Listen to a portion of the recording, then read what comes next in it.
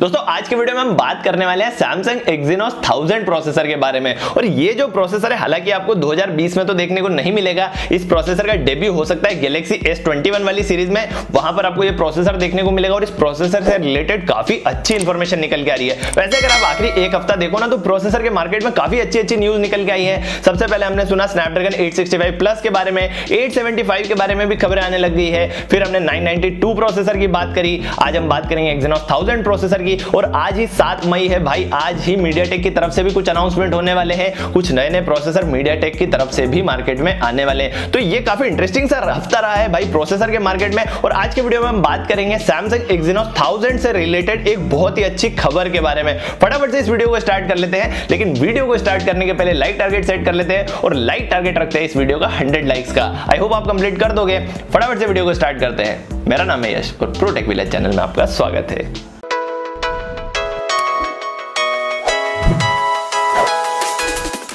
भाई सैमसंग को पिछले कुछ समय में बहुत ज्यादा क्रिटिसाइज किया जा रहा है भाई, और स्पेशली जो Exynos 990 प्रोसेसर है उसके कारण काफी ज्यादा क्रिटिसिज्म झेलना पड़ा है सैमसंग को। जो S20 सीरीज के अंदर 865 वाला मॉडल था और 990 वाला मॉडल था, जैसा मैंने आपको बताया उसमें काफी ज्यादा डिफरेंस देखने को मिला था।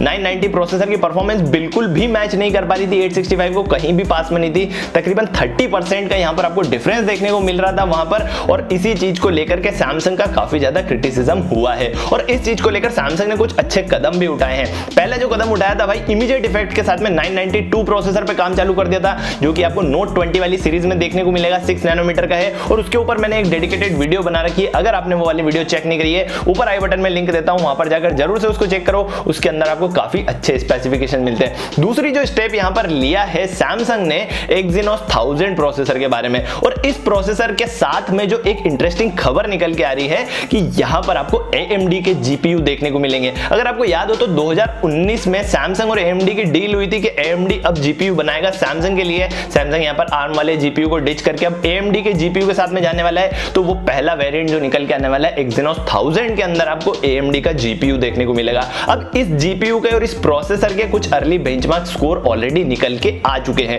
और काफी ज्यादा प्रॉमिसिंग लग रहे हैं। अगर मैं बात करूं एंड्रॉइड के GPU की, मतलब एंड्रॉइड के फोन में आपको जो GPU देखने को मिलता है, अगर सबसे ज्यादा पावरफुल GPU की बात करेंगे तो Adreno 650 GPU है, जो आज की तारीख में सबसे ज्यादा पावरफुल GPU है, जो आपको Snapdragon 865 प्रोसेसर के अंदर देखने को मिला था। और जो AMD का GPU निकल के आ रहा है Exynos 1000 के साथ में, उसने काफी अच्छे मार्जिन से Adreno 650 को पीछे छोड़ दिया है। यहां पर AMD की तरफ से काफी तगड़े ग्राफिक्स पर काम किया गया है, काफी तगड़ा GPU आपको देखने को मिलने वाला है। कुछ अर्ली बेंचमार्क स्कोर की अगर बात करें, अगर मैनहट्टन 3.1 के स्कोर्स की हम बात करें तो यहां पर आपको मिलते हैं 181.8 पॉइंट्स, जो कि Adreno 650 में आपको मिलते हैं 157.57 पॉइंट। तो तकरीबन 13 से 14% का यहां पर आपको इंक्रीज देखने को मिलता है। काफी अच्छा परफॉर्मेंस यहां पर आपको देखने को मिलता है। यहां पर काफी अच्छा इंप्रूव्ड परफॉर्मेंस आपको देखने को मिलेगा यहां पर AMD वाले GPUs के साथ में। दूसरी बात करें Exytek की अगर बात करेंगे हम, तो यहां पर नॉर्मल में यहां पर FPS जो मिले हैं आपको ऑलमोस्ट डबल से ज्यादा FPS देखने को मिलते हैं। ऑलमोस्ट 190% का यहां पर आपको ग्रोथ मिलता है। नॉर्मल में आपको 138.25 FPS मिला है,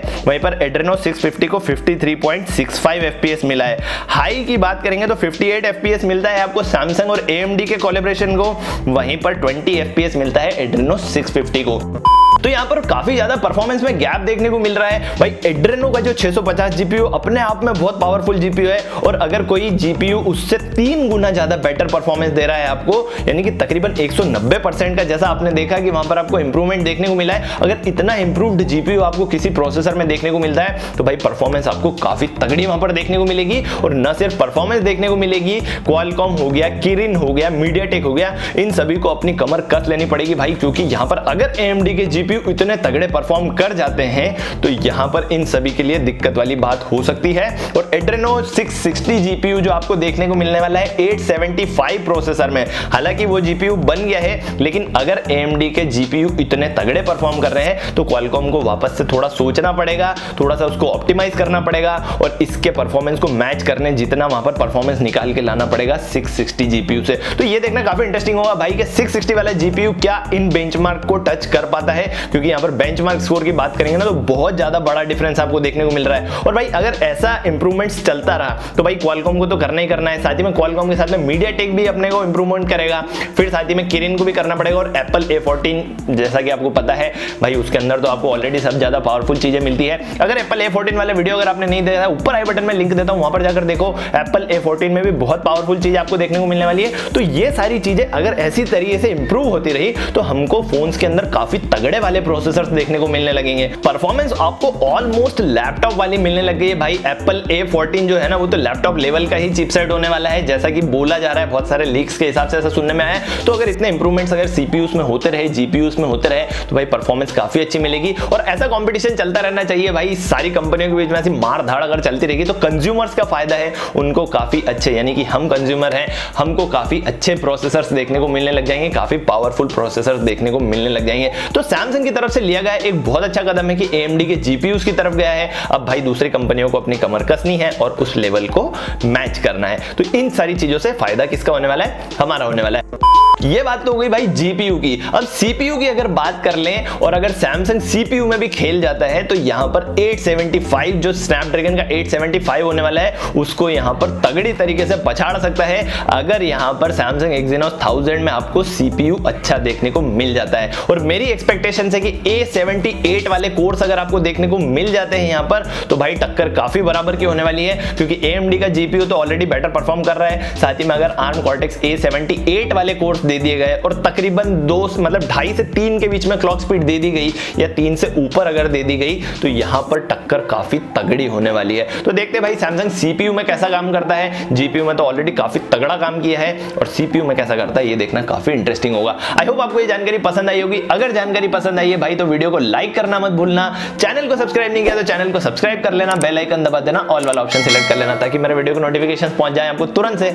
मैं मिलूंगा आपसे अगले वीडियो में, तब तक के लिए बाय बाय।